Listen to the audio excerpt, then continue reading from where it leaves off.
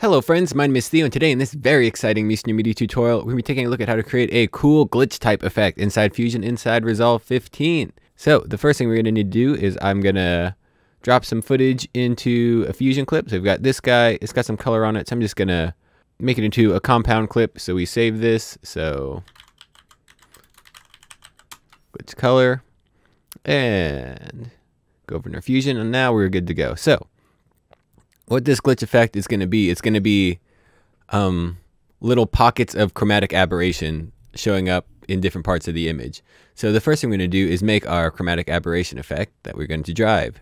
So there is a chromatic aberration effect, but that is no fun. We're going to make our own because, you know, learning's cool.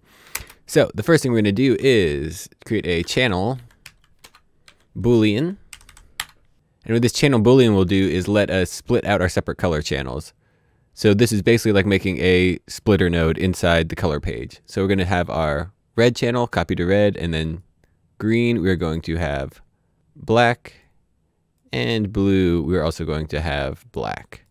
So now this is our red channel, and we will Control C and Control V and Control V again. I'm going to hold down the Alt key and click on this connection, and that'll make a little router node. And now we can pipe these in nice and easy.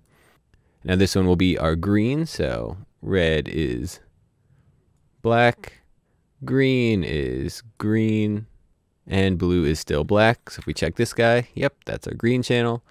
And then blue, red is black, and blue is blue. Nice.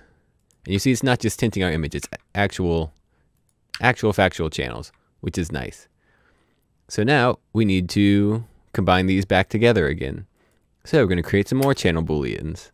CHAN, channel boolean, and shift drag this in line, put it there, and then drag this guy over to our foreground.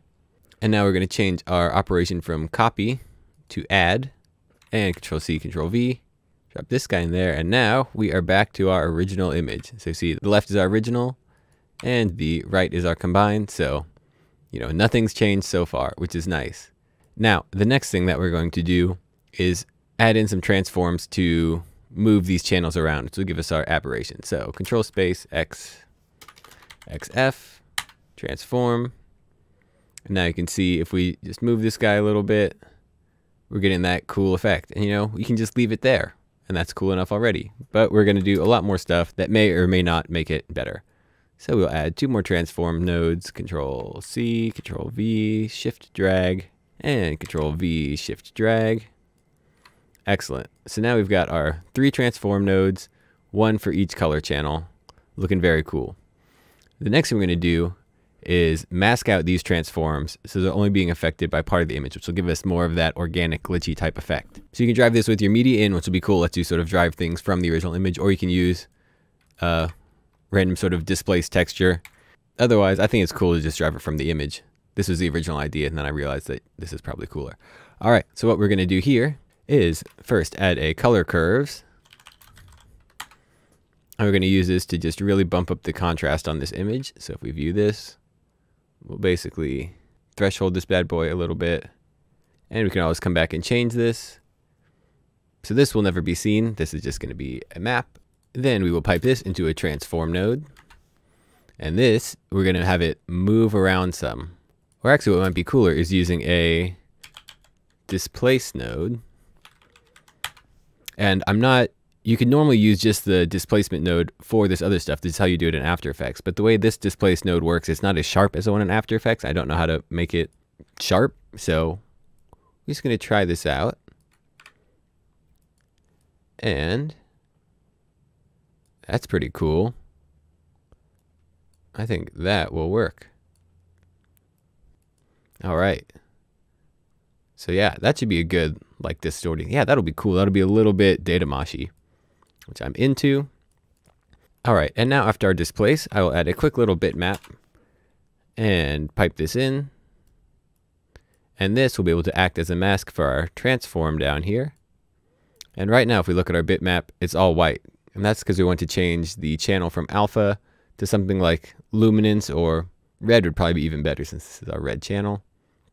And now you can see if we change our transform a bit, it's still sort of giving us all the same thing. So we will go to our color curves and we will just really contrast this up a lot. And now you can see we're just sort of getting chromatic aberration at these distorty edges, which is very cool. So now we can just either pipe everything from the same bitmap, or what's even cooler is using 2 more bitmaps and having them each a separate channel. So this one is red. We'll make this one blue, and we'll make this one green. And we will pipe stuff in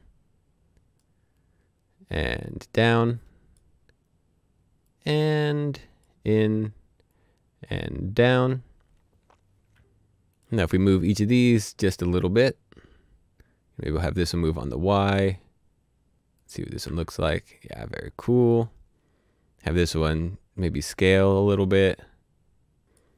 So now, if we play through, you can see that we have some sort of a glitchy texture, which is already pretty neat. But what if it moved around some? Because this is pretty staticky, as it's coming from our original image here.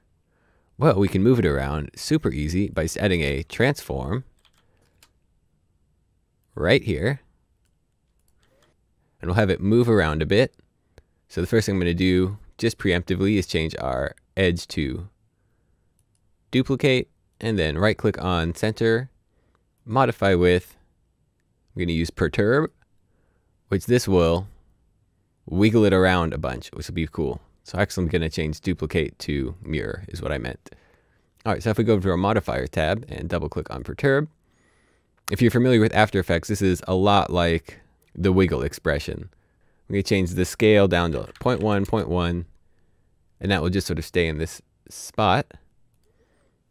And if we just play through this part, you see it's moving pretty smoothly. Let's turn this guy off and we'll just view our color curves. You can see it's wiggling a little bit, but it's not like glitchy or jerky. It's pretty smooth, which we don't want. So go back to our modifiers. I'm going to change the scale up a little bit, 0.2, 0.2, just so we have a little bit more going on. Now if you see, you know, that's not super what we're going for. So we can do instead, you know, you could put wiggle parameters on these, but that's too much work. What we'll do instead is add an expression to our random seed. So if I go to, because if you see, if we click and drag on this, it jumps around just like we'd want it to. So I can just click in here, hit the equal sign, enter, and it brings up an expression. And we can just type time in here. And then each frame will get a new seed. If we play through it now, that's a much more glitchy effect. We might bump this back down to 0.15, 0.15. And yeah, that's pretty neat. And then you could animate the strength on and off too. There's all sorts of cool things you can do with this. So, call that good. Let's go back and view our media out. And now we get this real glitchy effect. Ooh, that is terrible to look at. The left side. So you can see, oh, that's very cool. We get this really cool, it's the image being distorted by itself. So it sort of acts like a little bit more of how images actually glitch, the sort of around edges and on corners and stuff. So I think that's very cool. You can, of course, make it more or less as much as you want. We can even, since nodes are just the best. We could merge it with the original one. So this guy is the background. I mean, now we're just playing around, just FYI. So if you want to leave, you can. Another cool thing this is good for is text. So if the text is in the beginning, you can do that cool glitchy title effect that people like. And it's cool to animate things on and off. So here we get this. Could apply mode difference. Nice. So that's just cool in general. I'm into that. So this is just our glitch effect. And then we can use this with another merge.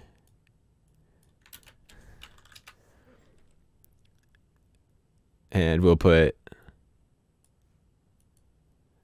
this in, and we'll hit Control T to switch it so the glitch is in the foreground. And now we can do something like screen over top. And in between these, we can add a curves and make them way stronger. So now they're really looking glitchy. So I'm into that. I think that looks very glitchy. And then if you want more, you can always come back to your curves and you can make it less contrasty. Gosh darn, Fusion is fun. So now we have way more glitching going on. Let's let that render real quick. All right, so there's that. And you can, of course, make this all into one macro, which is very cool. If you don't know how to do that, just watch my macros tutorial. It's pretty easy. You can elevate whatever parameters you want. Gosh darn, this was fun. All right, anyway, so I hope you liked this little tutorial. Finally got to get a little more in depth, had some extra time for these 15 days of Resolve 15 tutorials, which if you didn't know about, you can go over to MuseMedia.com/products and type in the code Resolve15 at checkout for 15% off your entire order, which is a pretty good deal. We very rarely have sales, so go check it out there. Also, be sure to subscribe to the Muse Media YouTube channel. Leave a like and a comment. Those are always appreciated. And if you can't do anything, then just go treat yourself. You know, go get a hamburger. I won't blame you. Sometimes you just can't afford to like a video, no matter how free it is. So, once again, I've been Theo with Muse Media. I hope you have a great day, and I will see you next time. Bye.